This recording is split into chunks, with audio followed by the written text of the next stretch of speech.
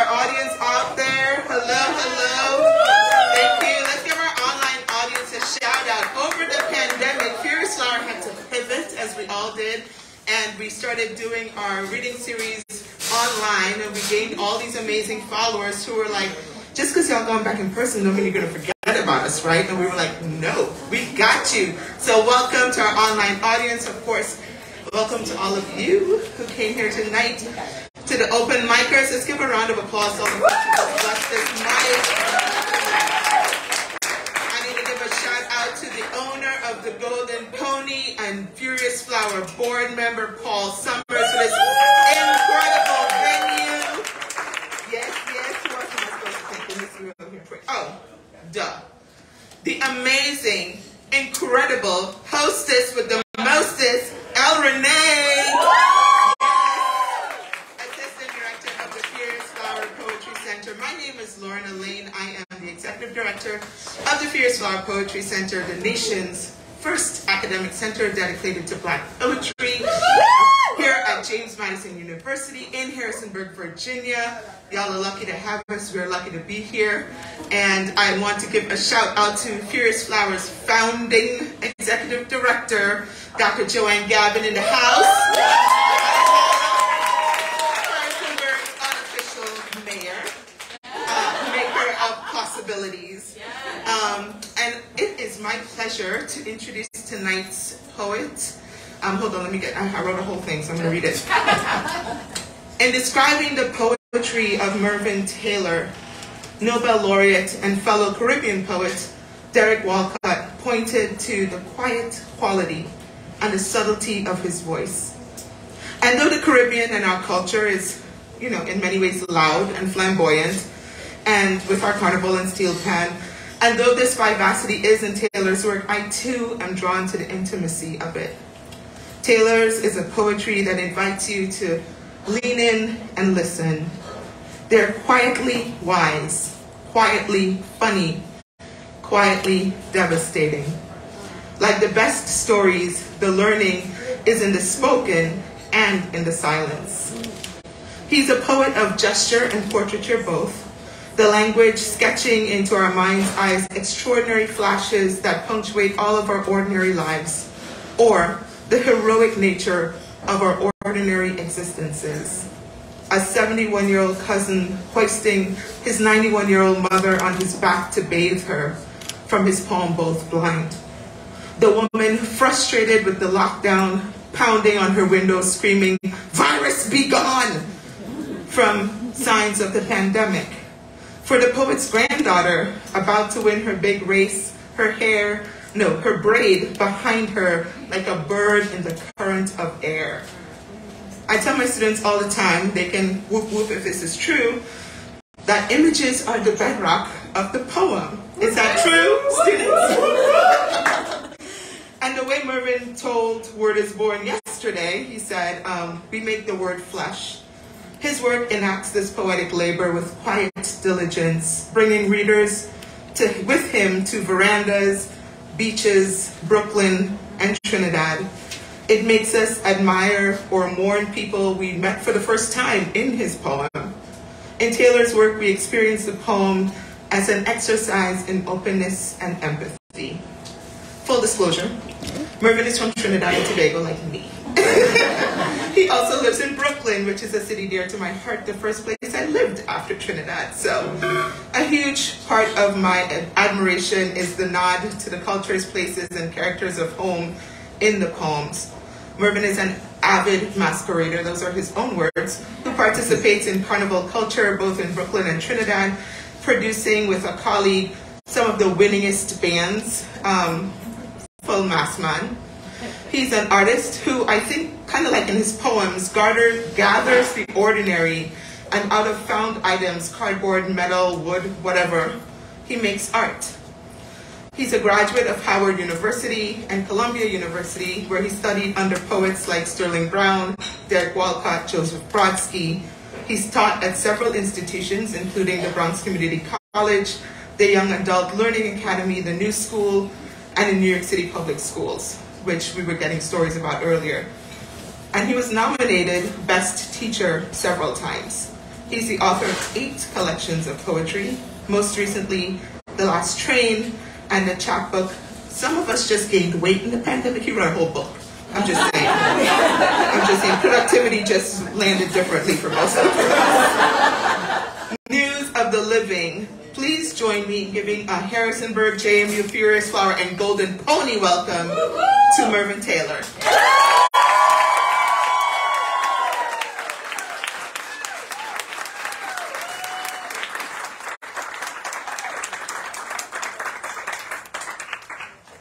They say down in the South, y'all just crazy.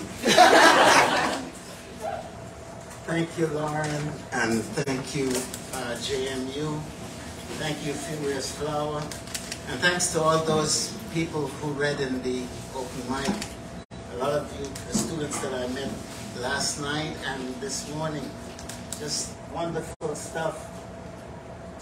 I hope to be present when they give you your awards.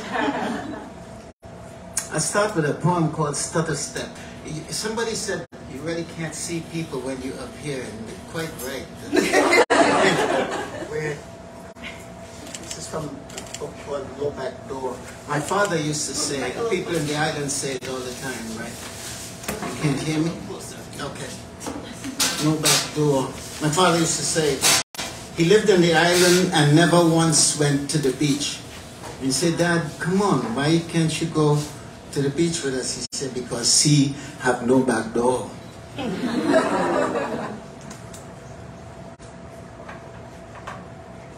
Stutter Step. Old men don't stagger because they're drunk. Their legs just don't go where they want them to. They look distracted because they're thinking about some things they could have done differently. Old men are fools for wondering how they got here, when they started out for somewhere else, even had a map. They retrace their steps and stand at the crossroads looking this way and that. They almost get run over, not by young punks, but by other old men whose shirts are buttoned the wrong way, who slap away the wife's hand, insisting they can do it themselves. They call a friend, and when he no longer answers, they cradle the phone quietly, emitting one of those long sighs that only a lover from the very distant past can hear. She who died in the back of a taxi cab or suddenly on a cruise, somewhere out in the middle of the Atlantic when their song was playing. Old men do the stutter step, a kind of dance that comes naturally to them, a hesitation, while the feet try to figure the next move.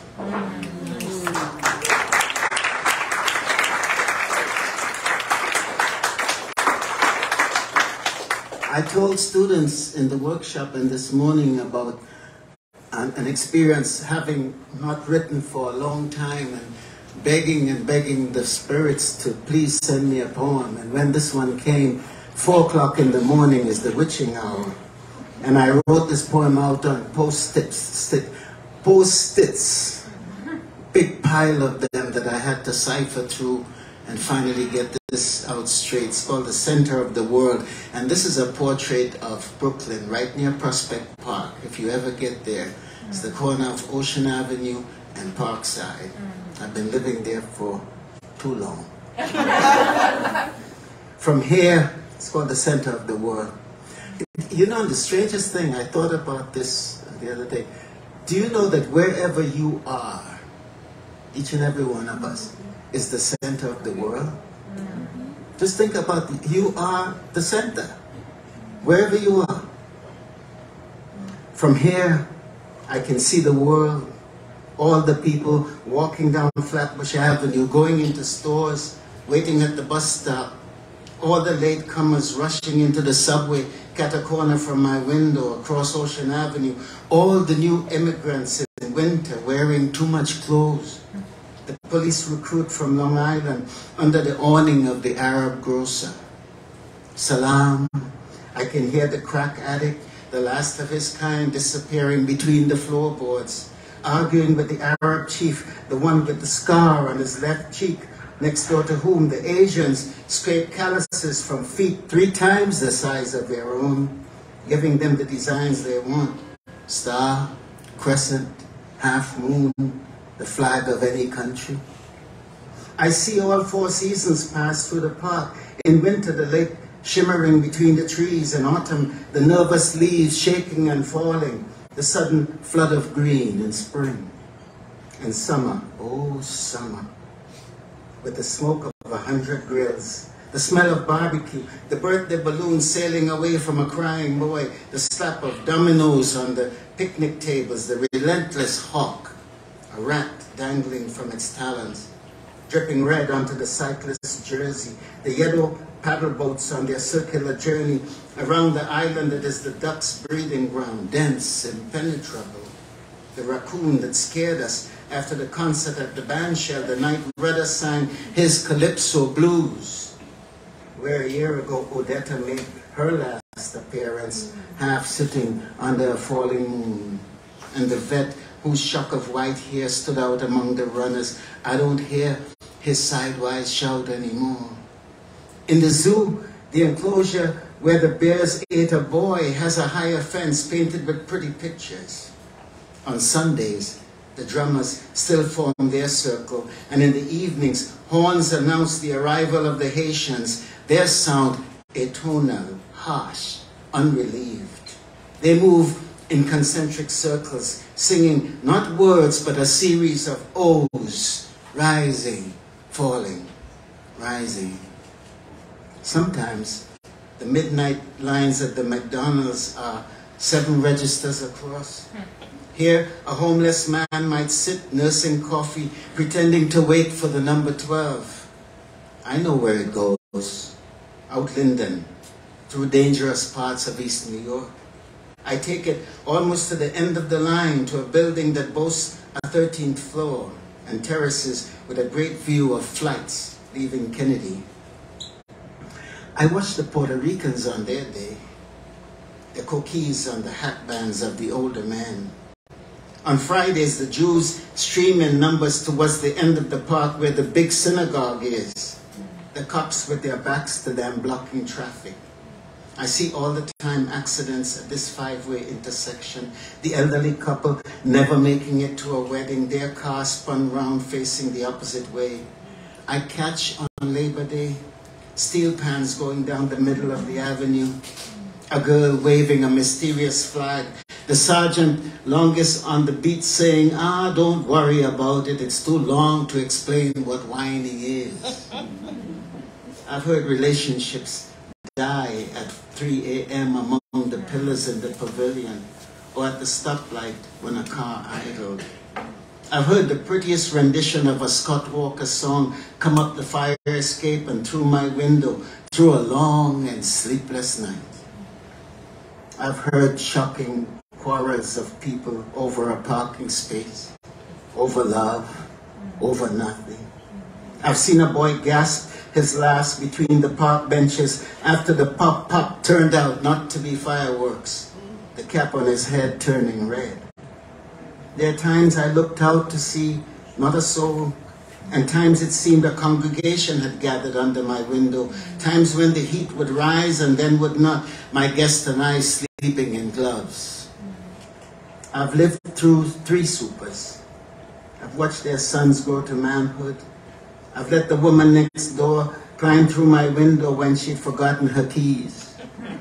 I've stepped over the nodding ghosts of men acting like doormen in the lobby, their numbers dwindling till there was one, he who could hardly lift my suitcase. I leave, but I always come back here, where I review things from this vantage point, the confluence of people and lives after deliveries are dropped off early in the morning by trucks that come rambling through this intersection of the world.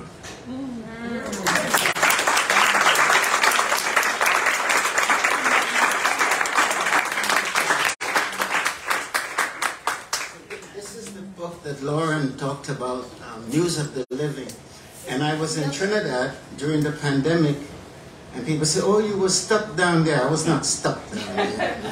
I was in the very room where my father passed away, in that house. News of the living. Where's Lita, that I may greet and hug her, her arms, her face white with flour?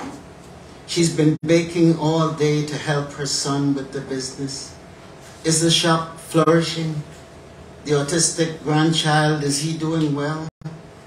I can't think whom else to inquire after except Dudley, who long ago retired into himself, drew the covers up to his chin as if he knew this day was coming. Ah, Lita, I know you're holding them all above water, while the floodgates of this virus open all around us.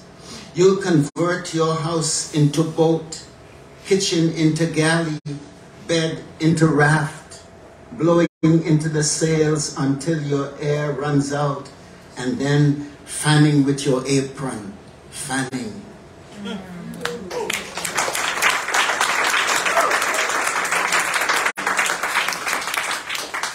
So there was, this is one of them that came to me while I was locked down, so to speak, in the very room, as I said, where my father passed away. It's called Spirit Animal.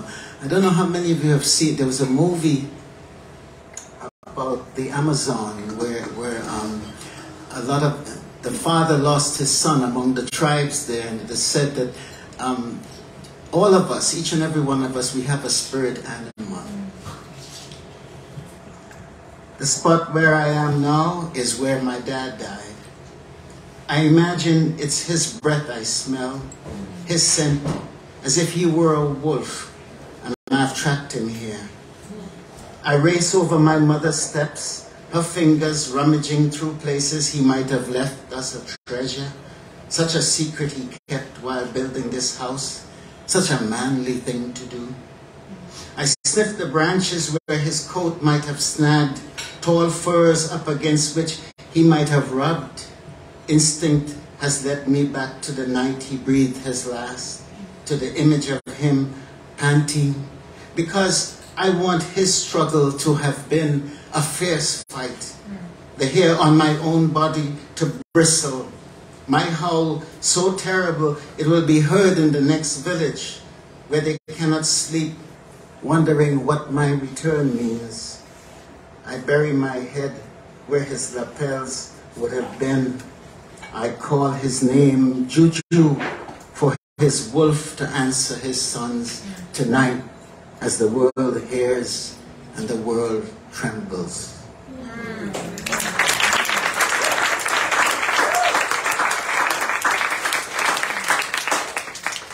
So, I told you I lived in this place for a long time, and so they came to remodel the kitchen and so on. And you know, I always say this about people who do hard work. The men who do hard work make us poets get out of the way, you know. Like they come to, like when they're taking out the garbage out of the building, the super son said, could you just move, you know. we poets are just not very good, you know. They get out of the way. Resistance. The workmen in my kitchen are tearing things apart. New cabinets, though I love the old country style ones, the scallop trim I painted 2 shades of blue. I hide out in the bedroom, the walls shaking as they pound and break wood that comes away with creaks and groans, nails human in their holding. Outside, it's a hot one. Protesters are on the move. I feel compelled to mention them, their bravery. Only yesterday I came across a picture in the paper of myself and students I'd encouraged to march down a street in the village. It might have been for Mumia. The headline's gone and I don't remember the cause exactly or what we were yelling. But now I'm thinking how nothing gives way without breakage, without some form of damage to the old. The claw hammer in the hands of the workman, the nail powerless as he approaches. The battle for dignity rages in the nights and days, the homeless joining the campaign, the retired like me, hunkered down, taking notes, witnessing how there must be dissent and noise, the very floor coming up, the policeman's foot in mid-kick coming down.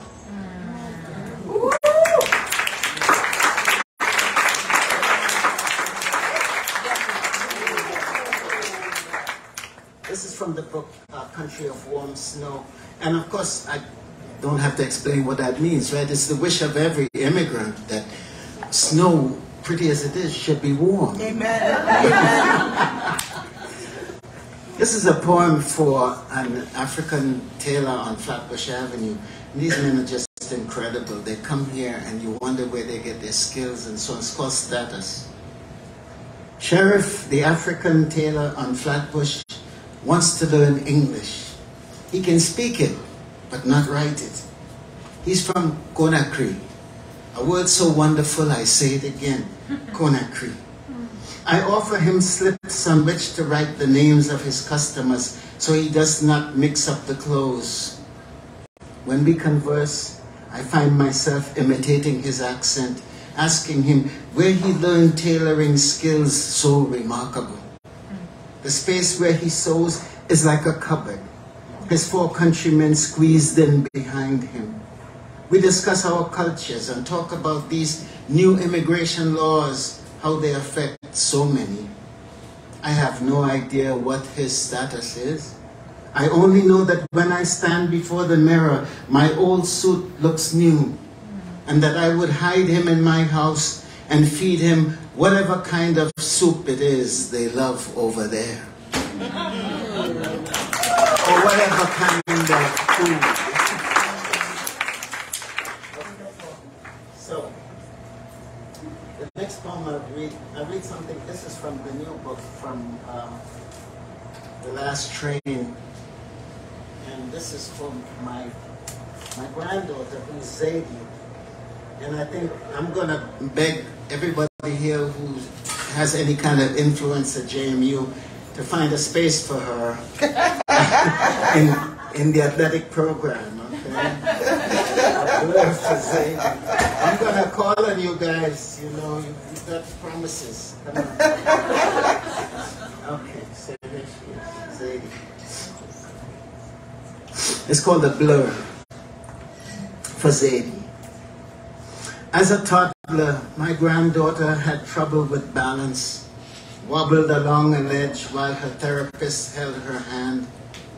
We lost every race we ran with her brother. Even with the head start he allowed us, trailed him into the building lobby, he and the super high-fiving each other. Now her dad's email says she came first in her high school 400-meter, third in the long jump. I'm showing everyone her video. Her long legs a blur as I rewind and point. That's her in the blue. No, the other blue. Her braid behind her like a bird in a current of air. Like the arm that once held her steady as she struggled to put one foot in front of the other. That foot now crossing the finish first. Yes.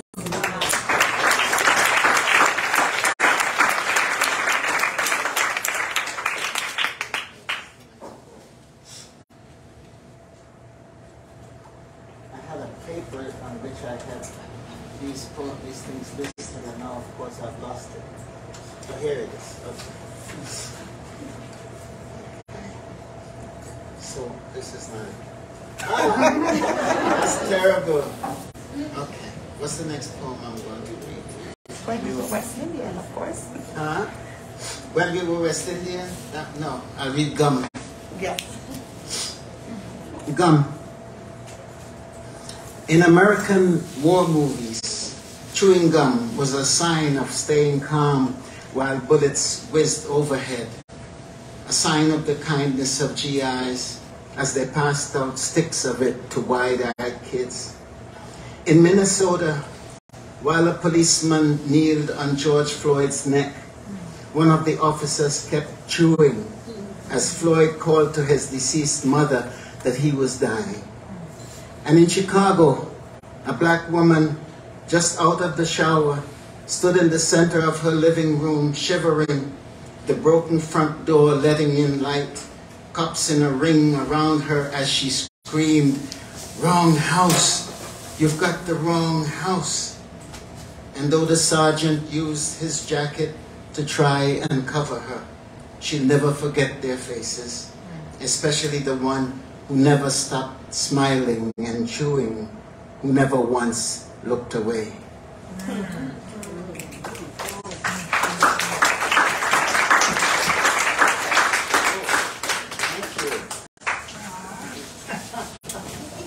You remember? I remember. You remember. I'm so sorry. This town, for some reason, has my nose running all the time. They tell me that it's pollen or something. But it's embarrassing, to say the least. Right? Okay. So I think I'm just going to read you two more poems. And I always try to write something new whenever I have a reading. So this is actually for you guys. It's called Headed South. At every state line we crossed getting here, I felt the bump. There was a yard with a dog that growled at us all the way. I had a bone I thought to throw, but it had rotted over the years. Once before, I got halfway here and turned around when DC lit up after Martin's death. And a buddy of mine robbed a drugstore and gave me a tube of toothpaste, so mad he was. I took it and ran back north, but no distance was enough. Since then, the crying goes on. The bridges sway as we cross them, buckling in the wind. Each time I felt the bump, I remembered an old lady in North Carolina who told me, "Never stand with your back to the road." She didn't say why, and I never asked, just did as I was told.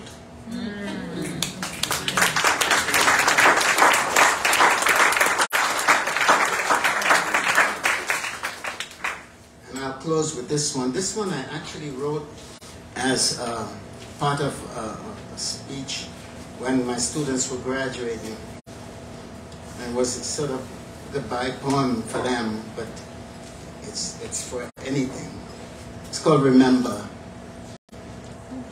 If we meet again after this, on some street corner, or in a marketplace in some foreign country, when the bombs have stopped dropping, and you balance a beautiful baby in one hand and testing melons with the other, if we stand there in the hubbub, each staring and saying how much the other has changed or still looks the same, if I don't remember your name, as I introduce you to someone who has befriended me and stands patiently while we recall days when the world had gone crazy, and you asked me who would save it, remember I said, you will. Even if I leave, even if you never hear from me again, you'll find someone to tell your story, who will get word to the front that the war is over and the children can go back into the classroom now, who will find me wherever I am, in the mountains or by the sea, waiting and listening for the quiet that will let us think. And when we walk from each other, you by way of the oranges, me by the fish, my friend will look back and I'll remember your name. Thank you so much.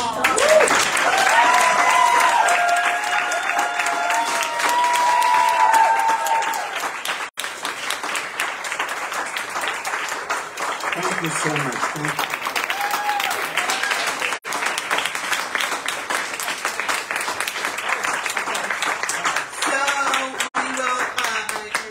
Encourage Mervyn to stay and do a little Q&A. It's hard to see you out there, so you're going to have to be real forward if you want to get a question asked. And also our online audience, you can send questions as well. We'll try to. Yeah. All right. Thank you.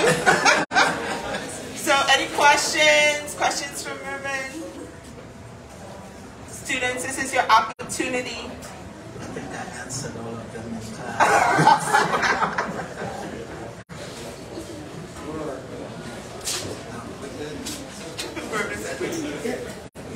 Well, all right then. I love the poem, The Center of the World. And I just wanted to know, what was the process there? You said you wrote notes on Post-its. Yeah. And then once you had the notes on the Post-its, you just shuffled them around? Well, like I said, I hadn't written in a long time, and it was an answer to a prayer almost, and it just came to me at 4 o'clock in the morning.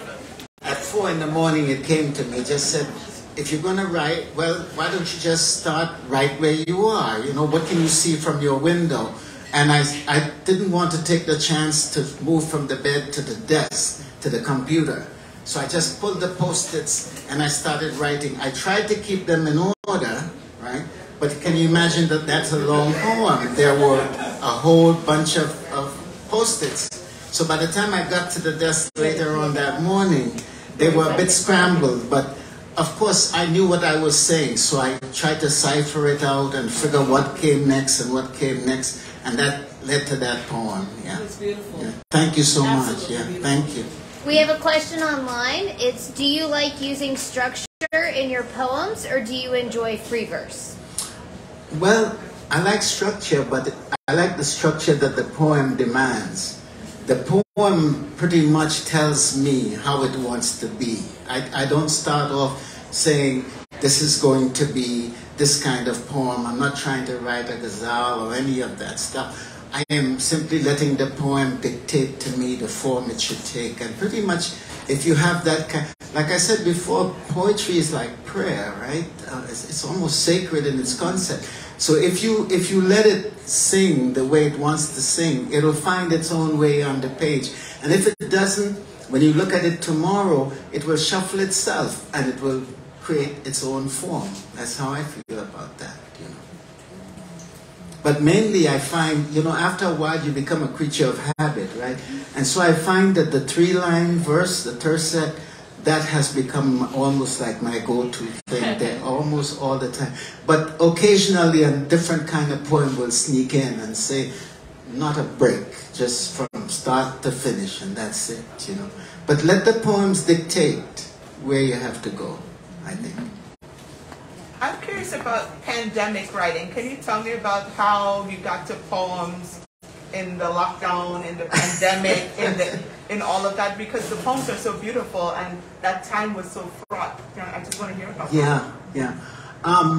A lot of the poems came, again, I don't know, 3 or 4 in the morning is a real witching hour for me. So, and I was laying in the very room where my father, and I was very conscious of the fact that I was in the space where my parents, where my father was, and so on. So, a lot of it came there. But a lot of those poems happened in forays, going to the supermarket, things like that. I remember one in particular, there's one written with children involved. And I'm on the way to the supermarket in St. Anne's, as you know. And before I could get to the supermarket, I'm going by a yard and I hear these voices. And they're children playing in the yard, behind a lot of shrubbery and so on. And I'm saying to myself, because if you remember, during the pandemic, the streets were just airy, you know, empty, or people, whoever was walking, everybody was furtive, you know. Even in the supermarket, people don't come close to me, you know. You're getting the warning even before people approach. But I heard these children, and they sounded so normal. In the middle of all that craziness, the children were laughing and they were playing in there. I couldn't see them, but I could hear what they were doing. And out of that, I knew a poem had to come out of that, you know. And I imagined what they would be doing then. And of course, they started playing kind of swashbuckling, you know, and so on, using the very plants that were around them. They made swords out of whatever. And I talked about that. But the poem ends that they used a big word, you know, and I don't remember what the word was exactly. Devastation. Devastation, yeah, thank you. They used a big word. They didn't know, but they'd heard all these adults around them talking about devastation. So they threw that in there, you know. And of course, you have to bring other images to bear. And I thought, what would I compare these innocent children to? And there was a crazy guy in the supermarket talking about, where are the sausages, you know, and yelling and doing crazy stuff. And I thought, how compared him to these kids and so on. That's how that poem sort of, maybe I could just read it. It's not long. Yes. It's not a long poem.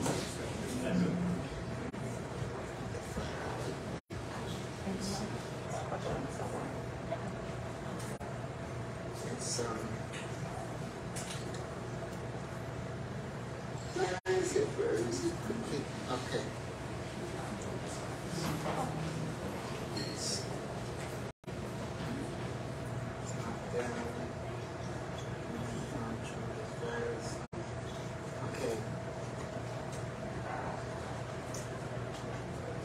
Just bear with me, I'll find it. Yeah. It's called Day of the Virus. Behind a wall, small voices. Children play unseen in an overgrown garden, paving stones leading to a closed gate. They remind me that this curfew is temporary. They're safe from the madman who walks into the grocery shouting the things that are on his list. Bread, Vienna sausage his mother fixed before she passed. The wall around the garden is high. Their game is magical. Mother-in-law tongues for swords, lilies for hearts. They swash and buckle, have tea under an almond's broad leaves. Sheltered from the disease now plaguing the world, they sip using adult words like devastation.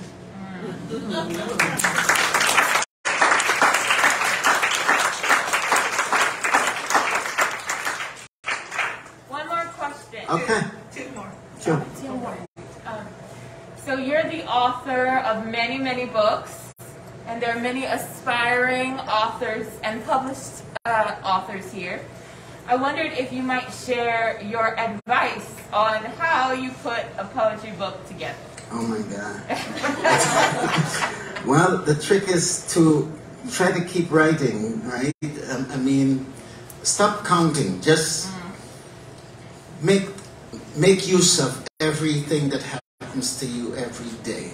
Something you read in the newspaper, something you see in a movie, something you see as you step out the door, something you hear someone say, something in a movie. Anything and everything becomes grist for the mill, you know. And so you write and you find a way to combine those images and have them speak to you and finally resolve themselves in something. The toughest thing I think I had in my writing experience was endings. Yeah. And I remember Walcott saying to me, and I thought